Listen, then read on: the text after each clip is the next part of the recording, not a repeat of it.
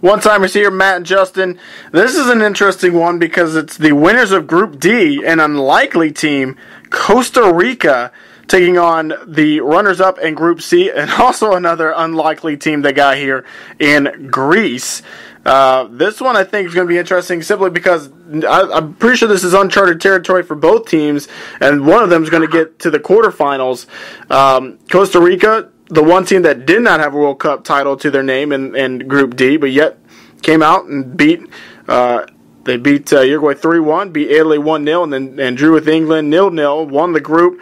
Greece, they got blown out by Colombia in the first match 3-0, came back, drew Japan 0-0, then finally got a goal, but they got 2 goals that matter. They beat Ivory Coast 2-1, and probably the most dramatic game in this tournament with the late penalty and stoppage time that Samaras put away to win it for Greece and get to this point. I think this is going to be an interesting match just because I don't really know how it's going to go.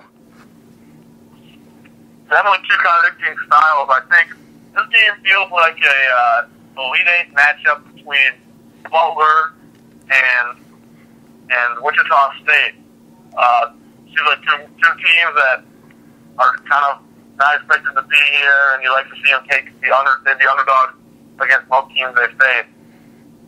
Costa Rica has played a lot better than anybody expected. They took down 2 European powerhouses and then one of the best teams from last year. I don't even think even one of the Costa Rican players could have told you this in their wildest dreams. And Greece is probably the worst team going into the knockout round. And that's hard for me to say because I'm a fan of Greece. I like the way they play, but it kind of seemed like to me they're limping into the knockout round. They got a little fortunate on the penalty, a little questionable. I'm not sure about it, but this Greece team is having a really hard time scoring it all, which is a normal problem for Greece. But this year more than any other, they cannot find goals. Even when they have clear chances, they just can't create. They can't create that many chances. Even when they get them, they're not scoring. I think that this is one of those games where we'll see what the tempo is. If it's an open type game, then the pace and a lot of chances going back and forth, I think there's no doubt Costa Rica will win. But if Greece can make it a physical game, if they can make the pass, if they can stop 1-2 passes between Costa Rica, and if Greece can get a free kick or two or a corner or find one of those goals, they can find a way to move on. But I think this is one of those games where the first 5 to 15 minutes, the tempo of what type of game it's going to be is really telling. And I think maybe the weather as well will be a big telling sign about how Greece can stay with Costa Rica on a tempo and pace-wise. Yeah, I think Greece was fortunate in getting that penalty and able to get to this point. The thing that really sucks for Ivory Coast is I think it has to be a penalty. It's a dumb penalty because he kicked he hacked at his leg right before the ball got there, and it was basically like he just ran into him. But one of the not as big time of a penalty, but you would call it anywhere else on the field, and it's in the box. It wasn't at least it wasn't like a Fred flop or anything like that. But what really intrigues me about Greece is sure they don't really create a lot of chances, but what they do is they've only scored 1 goal from the field of play, but that 1 goal really is what got them to this point, surprisingly enough, and it was basically because of an Ivory Coast mistake. They just passed it back. Oh, Greece stole it, went and scored. And that's really what Greece does. They have that perfected. They defend very well. They're organized behind the ball, and then they just wait for you to make a mistake, and then they pounce on it. And it's somehow gotten them into the round of 16. Costa Rica, what kind of worries me is they scored 3 goals against Uruguay, but then they've started slacking off. They only scored 1 against Italy, and then they didn't score at all against England. So you almost hope that this isn't a case where they're now starting to slowly go back and not being able to score goals. But I think one thing that does need to be noted is I think out of all the three teams they played so far, I think Uruguay has the worst defense. I think England's defense, and I think Italy's defense, especially Italy's defense, is England and Uruguay. You could probably go either way, but I think Italy's defense is much better than Uruguay's. So, they did find a way to score against Italy, so I feel like they will find a way to score against Greece. But Greece has a very good defensive strategy.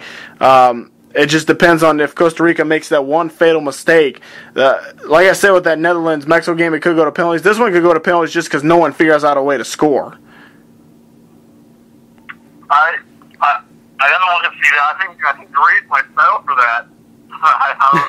And then Greece might just say, let's go penalties, and we'll try to make Costa Rica beat us by packing 10 guys behind the ball.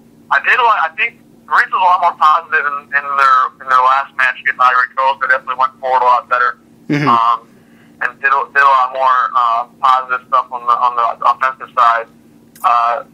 It's just going to be interesting to see. A lot of the Greece players, interesting to see in this game. I don't know how many of these players have been in a match of this magnitude before on both sides. I would guess Greece has more players that have played in even like a UEFA Cup or a Champions League type atmosphere.